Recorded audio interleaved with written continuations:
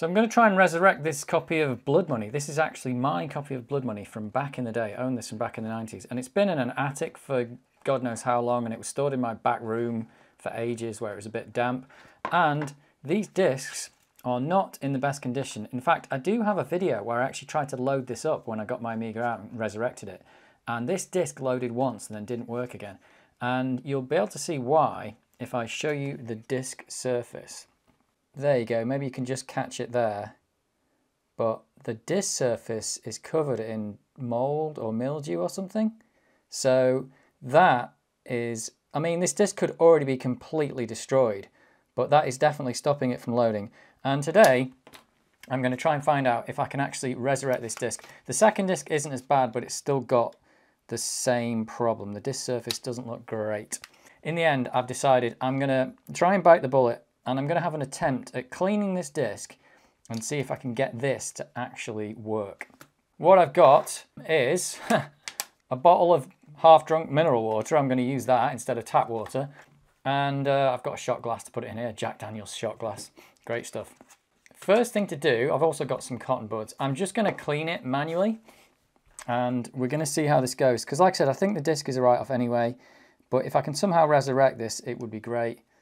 But if not, it's a goner anyway. I'd just like it at the very least, not to destroy my drive. The disc surface is really bad, actually. First thing I'll probably do is just tape this open so I don't have to keep opening. I'm just going to put a piece of tape on there to stop it from closing. I don't even know what that bit's called. Slide? I don't know. It's going to stop it from closing so I can just keep an eye on the disc surface. That's just going to make my life a bit easier while I'm cleaning it. I'll try with a bit of mineral water first. I'm going to pour some in the shot glass. Not much. Bit of mineral water. Now I know there are minerals in the mineral water, so it's not like distilled water, but it's what I've got, so I'm going to try it anyway. I figure it'd be better than using tap water, but maybe tap water would be okay. Right, so I'm going to try and get you a look at what I'm doing here. So I'll try the back side first. I've got to clean both sides.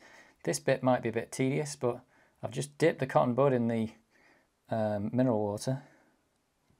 Let's just get some of it off. I don't know how much I'm going to put on here. But, oh, there we go. That is quite a lot of water. So yeah, that's quite wet already. I don't know if this is going to work. And then I've kind of got to turn it. There is quite a lot of water in there. So I'll just keep turning that. And then maybe I have to dry it with the other end. Yeah, this could be a complete disaster, actually. This could be a total disaster. But, like I said, the disc is a write-off anyway. So, what have I got to lose? Apart from having to take my drive apart and clean it, which might be a thing I have to do after this. Oh, I can see like a big groove in the middle of it as well. Oh, it's not looking good, that, actually. This disc might be a write-off. Oh, look at that, though. That has already gone a bit brown. So maybe we need a fresh one. So it's definitely taking something off the disc. Whether it's taking the data off is another matter. Hopefully some of this... Oh, that is not turning now. Have I put too much water in? I thought I'd be able to see where I've got to, but I'm not sure anymore. Yeah, it's getting quite hard to turn because I think there's a lot of water inside the disc. So if this does work, it might even only then be a temporary solution, or just maybe the data's completely gone. But I'm not even sure if anyone else has had any success doing this. But I figure I've got a disc that's damaged, it's an original disc, and this is why you use Gotex. Well, this is why everyone's thrown away their disc and is using Gotex. Right, it looks a lot clean now. I think I've been all the way around. The disc surface is definitely looking a lot better. But the disc isn't turning very well, I can tell you that. It doesn't look great at the bottom down there. So there could be data down there that's not very accessible, but that does look better. It's looking better in places. Right, that's one side done. So this other side, I don't know if you can see the other side there, is pretty bad. It's quite hard to get.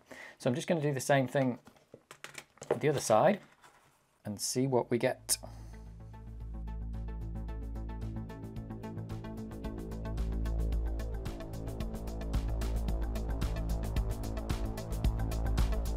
So it's very possible that this data was eaten years ago and there's nothing to save here. If I do this and it doesn't work, maybe this just saves you the effort of trying it yourself. So I know that after this mold did appear, the data was definitely there, but then it didn't load again, and that's maybe because it actually dumped some crap onto the heads of the disk and kind of like destroyed itself on its last load.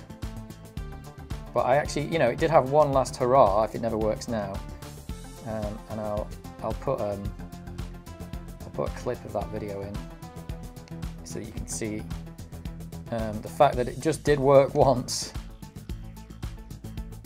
But yeah, it pays to store your disks well. I don't know if you can really stop this from happening. Probably you have to store them in a really dry environment.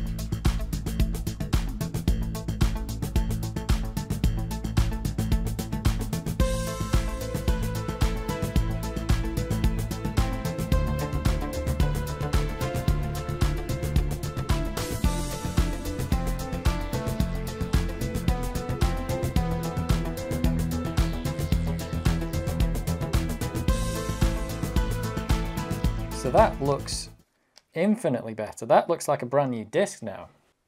It looks brand new. I don't know if all the data's been destroyed, but you never know what's going to happen there. So that looks really good. The bottom side doesn't look good, actually.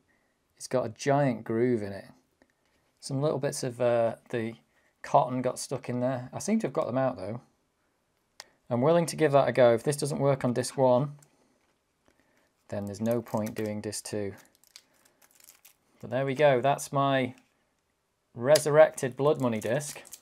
So let's give this a boot test now and see what we won. I think it's not going to work.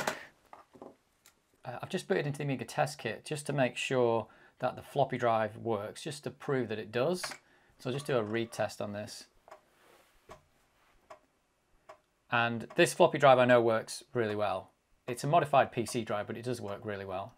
This is actually, apart from this big scratch in the middle of the back side of this disc, it doesn't look too bad, but we'll find out in a minute whether this is going to work.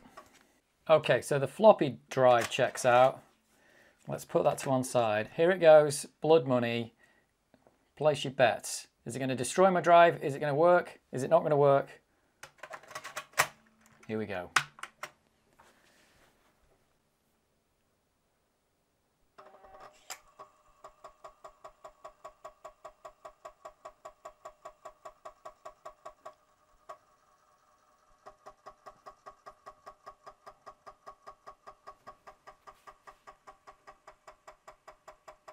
It's making a lot of noise. It's making a bit of a weird sound as well when it's spinning. Doesn't sound good. It doesn't sound good at all.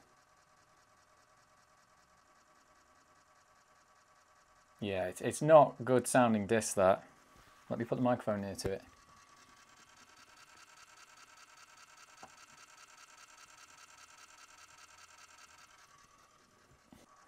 So it's looking a lot like a failure. I mean, it's definitely loaded something off the disk because it's got to this black screen. It's done something. But, you know, maybe if there's only one bad block on that disk, then the whole thing's shot. No, I think it's waiting for a track that it can't find.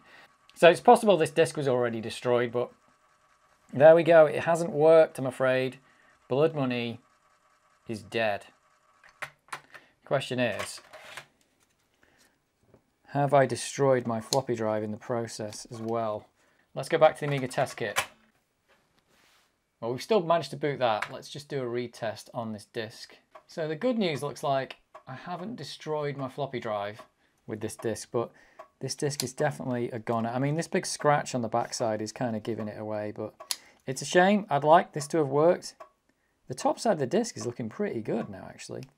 It looks almost brand new. But just maybe too much of the data has been destroyed. Oh, and that giant scratch, yeah. So there we go, unsuccessful, I'm afraid. Not the most exciting video, but I just thought I'd do it on video and have a go in case this worked. But there's my Blood Money disc. If anybody's got any suggestions what to do with a bad Blood Money disc, I'm open for suggestions. So yeah, I'll catch you in the next one.